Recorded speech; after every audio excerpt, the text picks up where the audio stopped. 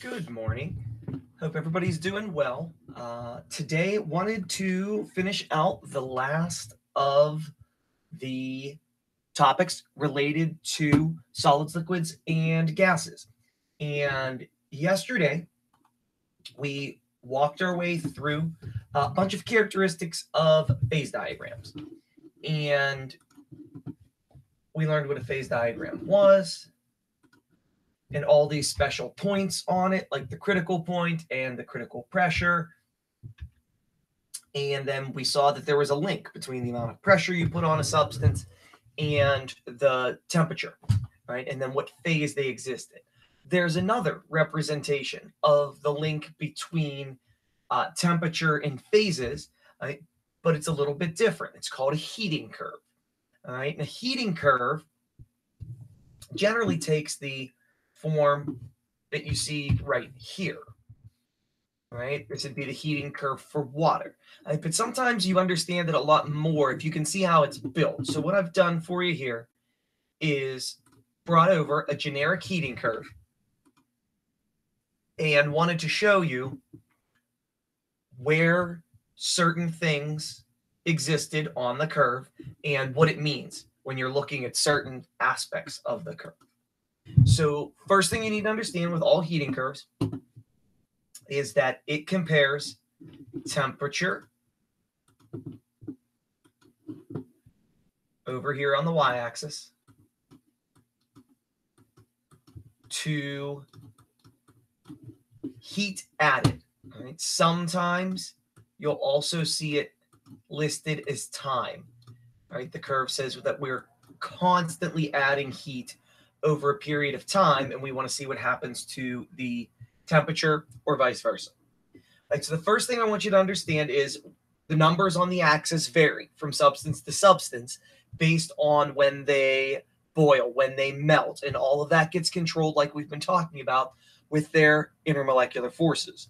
The stronger the substance, the higher the numbers tend to be where these occur. Right? But in general, when we're looking at things at low temperature, when you are on the uphill portion of the graph right here, you are talking about the solid phase of that substance. Right? So at really low temps, things tend to be solid. We're adding heat. Those solids are getting warm, meaning their molecules are vibrating more and more and more and more, till eventually you get to right here. And when you get to this point where the graph flatlines, you are no longer just a solid. You undergo a phase change. All right, and we'll talk about those when we go back to the PowerPoint. All right, but while you're in this flatline portion, you're undergoing some sort of phase change. Right, so then if we keep adding heat, we overcome the intermolecular forces that are there. Right, we press forward into this portion. And when you're on the uphill in this portion, you would be in the liquid phase.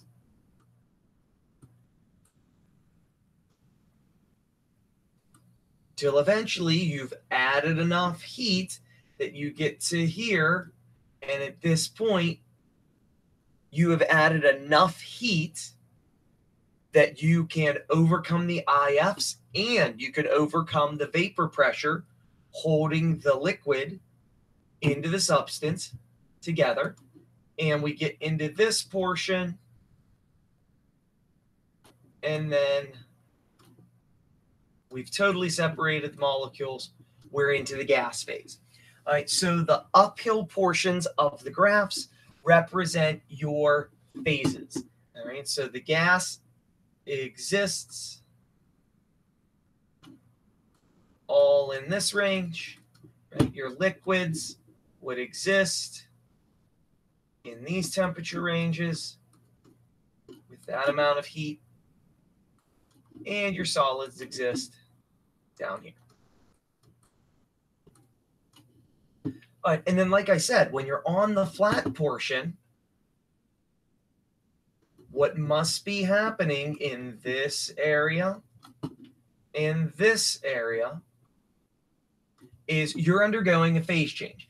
And it all depends on where you were coming from. Were you adding heat or you removing heat? So on the bottom one here, if you were transitioning in this direction from left to right, you'd be going from a solid to a liquid. That represents melting. If you were on the other direction, though, for some reason you were cooling the substance, you would be going from a liquid to a solid. That would be freezing.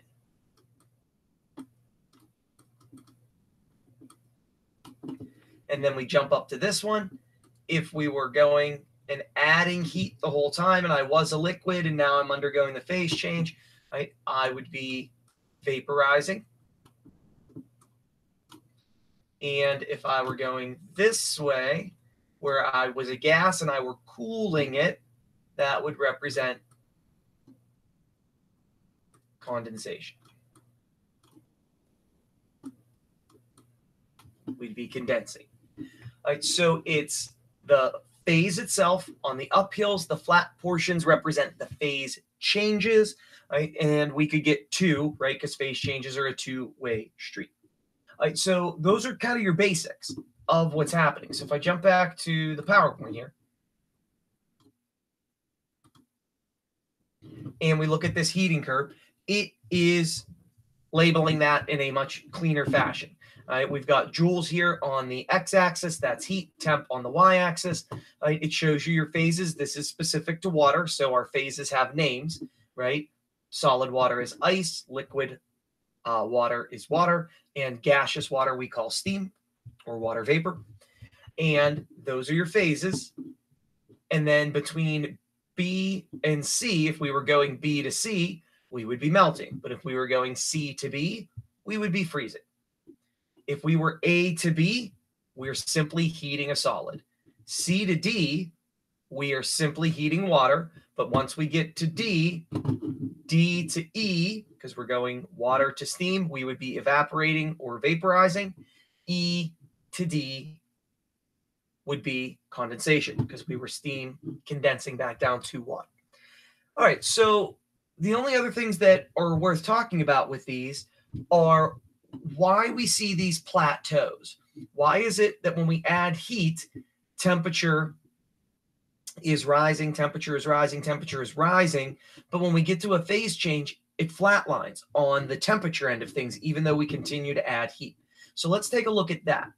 Right, here are some important things that I want you to understand about the flat portions and the steepness of the hill for what's going on. So if we're looking at a heating curve, the first thing I want you to know is that the phase changes occur on the flat portions of the curve. All right, so again, your phase changes are here in the green and down here in the blue. Right, here are some things that I didn't mention.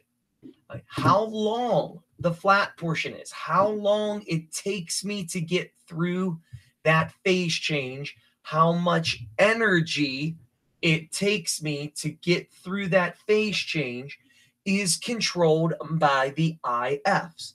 The stronger the IFs, the more energy needed to overcome those IFs to get the molecules to separate. So if you see a really long flat portion of a curve, that's telling you that the substance's IFs are pretty strong, and we numerically calculate those with the math problems we did earlier. That's the heat of fusion and heat of vaporization of a substance. So when you got that kilojoule per mole number, the bigger your kilojoule per mole number, the longer this line tends to be. Right? And if I were to copy and paste this guy real quick,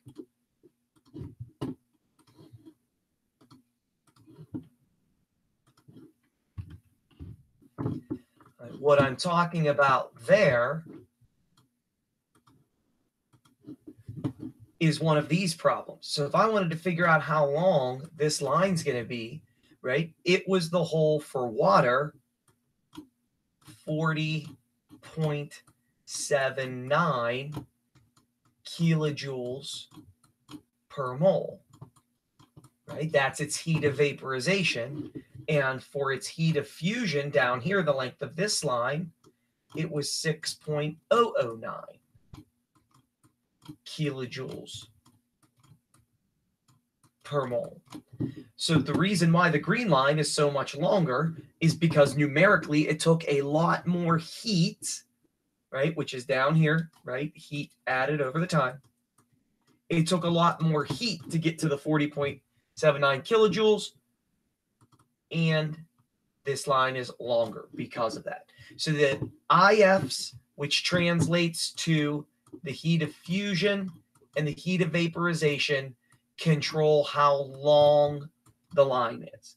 We won't get into this much, the steepness of the line, like why is this line really steep and this line not as steep, has to do with something called specific heat capacity. But if you want to get into that, sign up for AP, take that next year.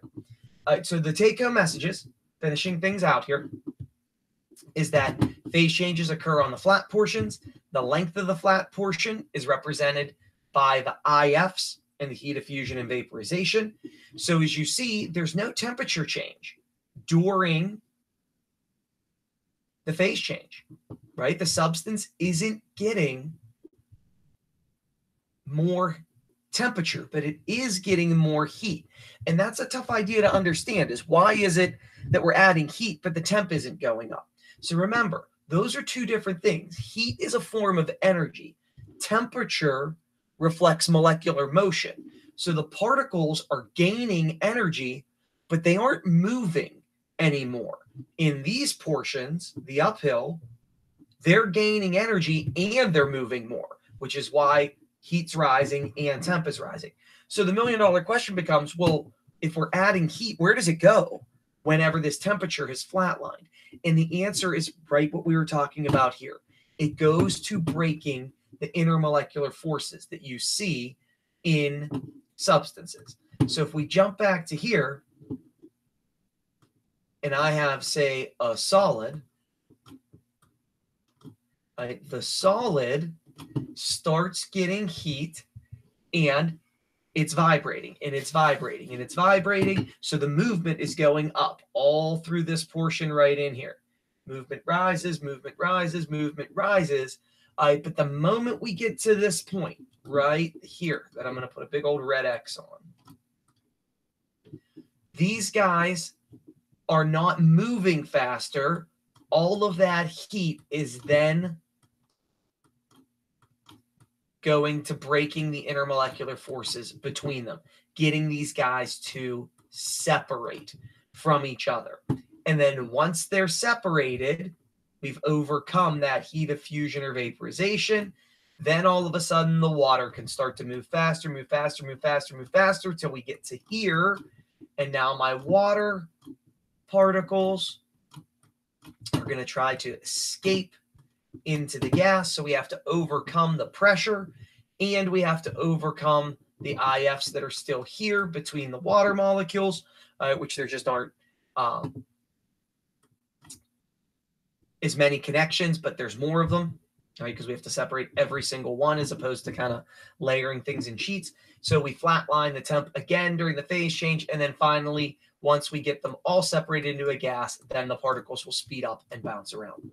All right, so what I'm trying to show you here in this last one is that the energy during a phase change is used to break the intermolecular forces, not speed up the particles. Right, so that's pretty much it with heating and curves and the idea of phase changes. No new homework on this tonight. That was just the last idea. Tomorrow in class, we'll have regular Google Meet. And I'll be throwing some review questions out, all getting you ready for the test I'll give you after class tomorrow that we'll probably make due on Sunday. Like I said, I hope everybody is doing good, and I look forward to seeing you guys all again soon.